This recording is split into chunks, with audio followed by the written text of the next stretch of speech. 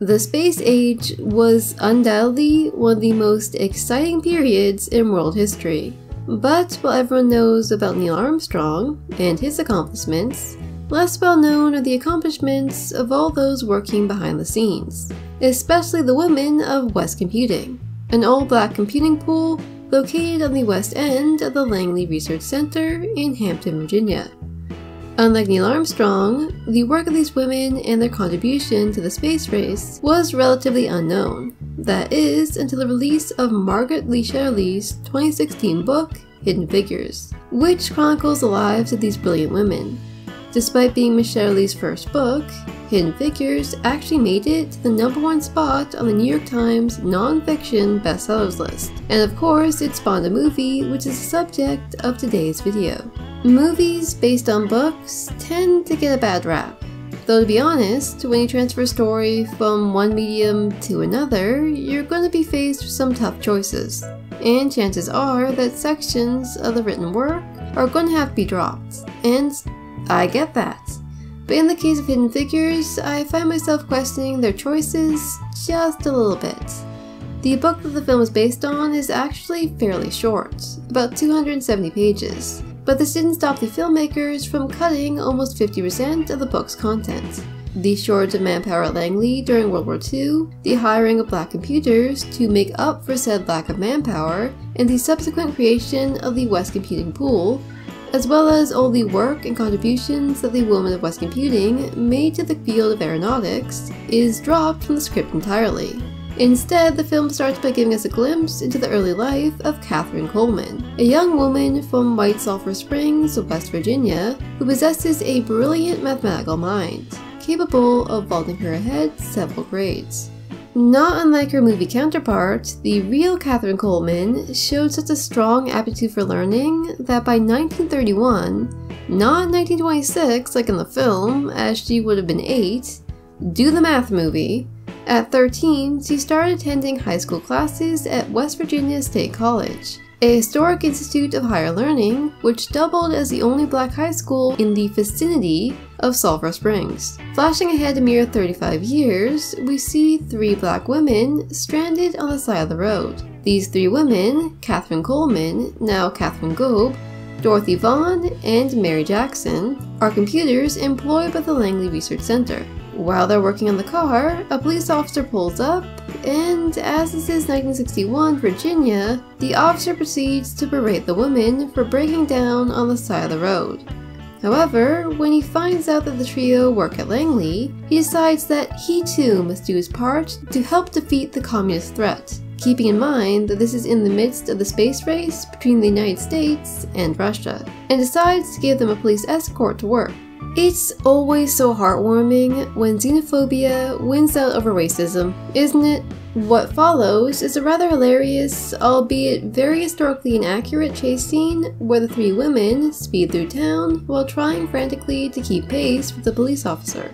After waxing philosophically about how strange the scene must look from the outside, i.e. a car full of black women chasing a white cop in 1961 Virginia, the 3 women arrive at West Computing. For those of you who haven't read the book and have never seen a computer that you don't have to plug in, so basically anyone born after 1985, the term computer was originally used to describe people, often women, who crunch numbers using calculating machines. In 1943, spurred on by the demands of World War II, the Langley Laboratory started employing 2 pools of computers, the East Computers and the West Computers, the latter of which was a segregated pool of all black women. These computing pools were divided into sections, each of which was headed by a section head, who reported to a supervisor. When an engineer needed computing work done, he would send it to the supervisor, who would then send the assignments to the section heads, who would then send them on to the computers. However, if an engineering group decided that they liked the work of a particular computer, whether Caucasian or African American, they had the option of asking them to join their group. This is what happens to both Catherine and Mary, as both women are assigned to engineering groups after a stint working in West Computing. Though the details regarding exactly how this happened are not quite as simple as they're portrayed in the film, but I'll have to circle back around to that later.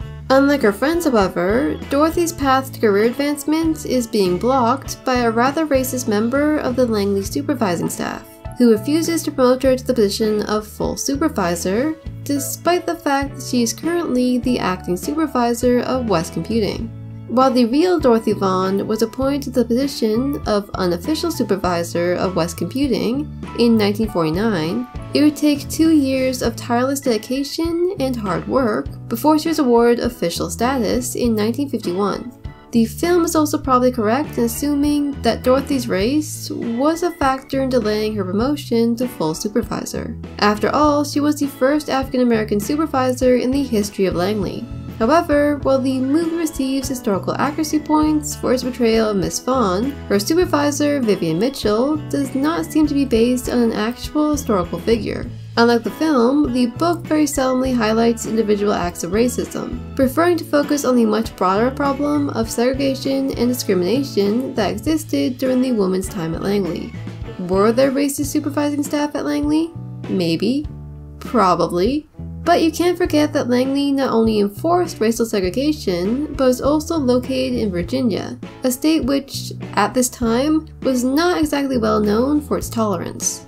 But it seems that Dorothy is not the only one having a tough time at work, as Catherine is struggling to find acceptance in her new surroundings. While most of her new co-workers give her the cold shoulder, Catherine also finds that there are no black bathrooms in her new building, forcing her to run back to West Computing every time she needs to relieve herself. This is actually kind of hilarious because when the real Catherine Goeb was first assigned to the Flight Research Division in 1953, just 2 weeks after starting her employment with West Computing, she didn't realize that the bathrooms were segregated. While there were black bathrooms located outside of West Computing, they were few and far between, and because the non-segregated washrooms in the Flight Research Division weren't marked, Catherine had no idea that she wasn't allowed to use them. Catherine apparently continued doing this for years, until a colleague informed her about these segregated washrooms. However, by this point, she refused to change her ways, and it seems that her co-workers did little to press the issue. Mary Jackson, on the other hand, had a very different experience with the segregated washrooms at Langley. On her first day working with her new engineering group in 1953, she asked her fellow computers, all of whom were Caucasian, where the washrooms were. Her question was met with chuckling as her co-workers informed her that they had no idea where her bathroom was. This forced Mary to go on a long and somewhat aggravating search for a washroom, and on her way back to West Computing later that day, she ran into Kazimierz Zarnecki, an assistant section head in the 4x4-foot supersonic pressure tunnel. Still fuming about the bathroom incident, Mary unloaded all the anger and frustration she was feeling on Zarnecki. And since he was a really great guy, he decided to invite her to come work with him instead. So yeah, rather than being assigned to Zarnecki's group like she is in the film, Mary Jackson unloaded all her frustrations on a random stranger and ended up getting a new job. I would, however, not recommend doing this at your place of employment, as I'm sure the outcome will be very different. While Mary Jackson's bathroom story bears more than a passing similarity to Catherine's ordeal in the film, Catherine's impassioned speech about her daily run to the washroom and her boss's decision to publicly disband the segregated washrooms are both film additions. I should also probably mention that Langley disbanded all its segregated facilities in 1958, a full 3 years before this movie is slated to take place in 1961. Movie Catherine, not unlike her real-life counterpart, is a widower with 3 daughters, her husband James Goeb having died in 1956 of an inoperable brain tumor. Also, just like in the film, while attending a choir practice at Carver Memorial Church, Catherine was introduced to James A. Johnson, a 33-year-old war veteran who had recently moved to Hampton. While the real Catherine seems to have been quite smitten with Mr. Johnson during their first meeting, the movie instead decides to employ a much more tired romantic cliché, as Mr. Johnson unintentionally insults Catherine by questioning how she could be sued for a job at Langley. Catherine is understandably upset by this and counters his accusation by listing her many academic achievements before rushing off. I think I speak for most of humanity at this point when I say that, as a species, we are sick of this cliché and hope it dies a painful and fiery death in the near future. On the other hand, the movie does get historical accuracy points for working in Catherine's academic bio, including the fact that she was the first Black woman ever to enroll as a graduate student at West Virginia University. Back at work, Dorothy and the rest of West Computing soon discover that Langley has purchased a series of IBM electronic computers, each one guaranteed to perform calculations in a fraction of the time it would take a human computer, a fact which could spell trouble for them. But never one to give up without a fight, Dorothy decides to learn as much as possible about the IBM computers, and she encourages all the women in West Computing to do the same. In reality, Langley bought its first pair of IBM computers in the mid-1950s, though their purchase did not put the human computers' jobs in immediate danger, as there was still no shortage of work for them to do. The human computer's continued job security was also bolstered by the fact that the IBM machines were not 100% accurate, meaning that human computers would still need to double-check their work. While West Computing was eventually abolished in 1958, rather than being issued pink slips, the remaining computers were instead redistributed amongst engineering groups and the newly established Analysis and Computing Division. It is true, however, that Dorothy Vaughan believed that continued job security at Langley would depend on developing a working knowledge of computers. So when Langley sponsored a series of computing courses, Dorothy was among the first to sign up, encouraging all of her computers to do the same. This is admittedly quite different from the film's depiction of events, where Dorothy learns everything she needs about computers from a book that she steals from the Hampton Public Library. Would public libraries even have that many books about computers in 1961? Dorothy's knowledge of computers comes in handy, however, as it seems that the employees tasked with setting up the IBM have no idea what they're doing, leaving her to solve the problem on her own. While the scene makes Dorothy look like a genius, not only is there no mention of this in the book, but it seems very strange that IBM didn't send staff to help set up the computer. Dorothy is not the only one on the fast track to career advancement, as Mary Jackson, spurred on by her boss, Kazimierz Zarnecki, or Mr. Z as he's known in the film, has decided to become an engineer. However, before she can get her degree, she must first take a few night courses at Hampton High School, a white segregated school. This is a problem because, as her friends are quick to remind her, the state of Virginia likes to pretend like Brown versus the Board of Education never happened. For those of you who don't know what I'm talking about, in 1954, during the Brown versus the Board of Education of Topeka case, the Supreme Court deemed that the segregation of children in public schools was unconstitutional, thus forcing schools in America to integrate. This did not go over very well in Virginia, however, as many people did everything in their power to stop schools from integrating. For instance, just a few years later, in 1958, Virginia's governor, Lindsay Almond, forcibly closed any schools that attempted to integrate, even going so far as to chain their doors shut.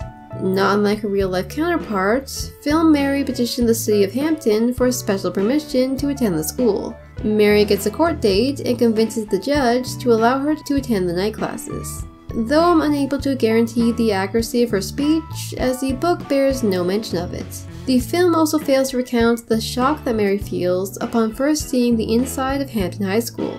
When she first entered the school in the 1950s, Mary discovered that the institution that she and her children had been forbidden from entering was not some incredible institute of higher learning, but a dilapidated and crumbling building no better than the school Black students were forced to attend. Returning to the subject of Catherine's love life, after he brings her a container of soup, Catherine seems to completely forget the fight she had with Colonel Johnson, and the two begin dating. After what we can assume is a fairly brief period of courting, being that the film starts in 1961 and ends with mission MA6 in 1962, the Colonel decides to pop the question, and the two are married in a small ceremony at Carver Memorial. Despite the dates, this on-screen romance closely mirrors that of the real-life romance between Catherine and James Johnson, as a brief period of dating was soon followed by a marriage proposal and a small wedding in the summer of 1959. Back at Langley, it seems that despite everyone's hard work, the good old US of A is still second in the space race, as on April 12, 1961, Yuri Gagarin became the first human being in space, as well as the first human to orbit Earth. The United States, and by association Langley, responded by sending up Alan Shepard in May of 1961, making him the first American in space, followed by astronaut Gus Grissom.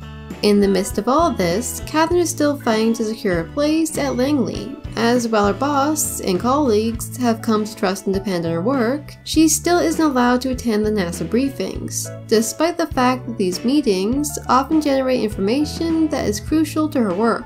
While Catherine's colleague argues that there is no protocol for women attending the briefings, Catherine eventually convinces her boss that attendance is essential for her work, and she is granted permission, much to the surprise of everyone in the room.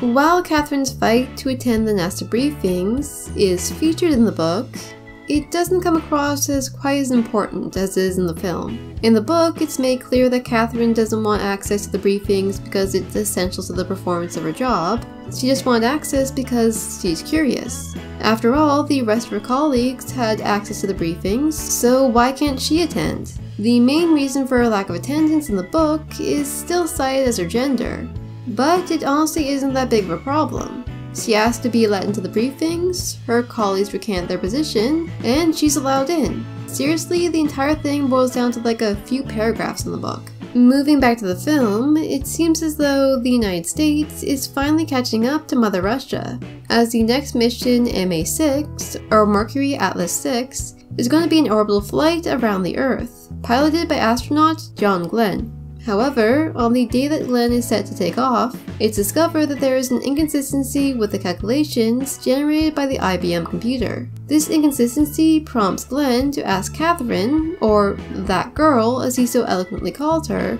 to check the numbers. This puts the fellows at Mission Control in a bit of a pickle, as due to the introduction of the IBM computer, Catherine was relieved for duties as a computer and sent back to West Computing. The team quickly locate Catherine, who confirms the computer's numbers before rushing back to Mission Control to relay the information to Glenn.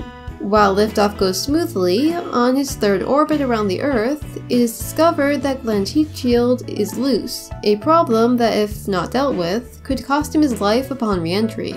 But Katherine Johnson, now at her new seat in Mission Control, tells them not to jettison the shuttle's retro rocket pack, with the hope that it will keep the loose heat shield in place.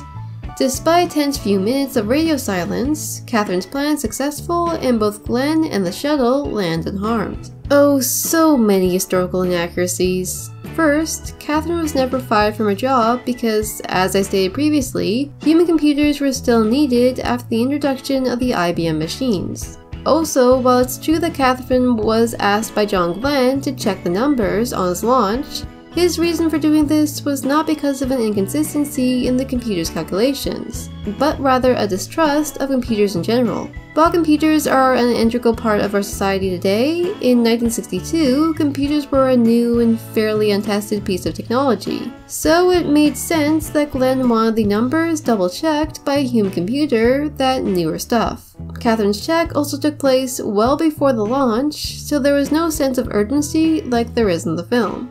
Also, if the issue really had been that urgent, I'm sure that someone else could have checked the numbers, as they did have an entire building of mathematicians at the ready. Also, since when was Mission Control at Langley? In reality, Mission Control was located at the launch site in Cape Canaveral. They did this, I assume, so the fellows at Mission Control could be nearby in case something went wrong, like, I don't know, the shuttle bursting into flames? And finally, while the film claims that Catherine brilliantly decided to use the shuttle's retro rocket pack to secure the loose heat shield, saving both the mission and John Glenn's life, in reality, the heat shield dilemma was furiously debated among the members of Mission Control, before Flight Director Chris Kraft and Mission Director Walter C. Williams decided to keep the retro rocket pack in place during re-entry. Also, according to NASA's website, it was later discovered that the heat shield wasn't actually loose, as a faulty switch in the shield circuit indicated that the clamp holding it had been prematurely released. The movie then ends by giving us some final facts about our trio of brave rocket women. But here are a few additional facts. Mary Jackson became NASA's first black female engineer in 1958. However, in 1979, she gave up her position as an engineer to become the Federal Women's Program Manager at NASA.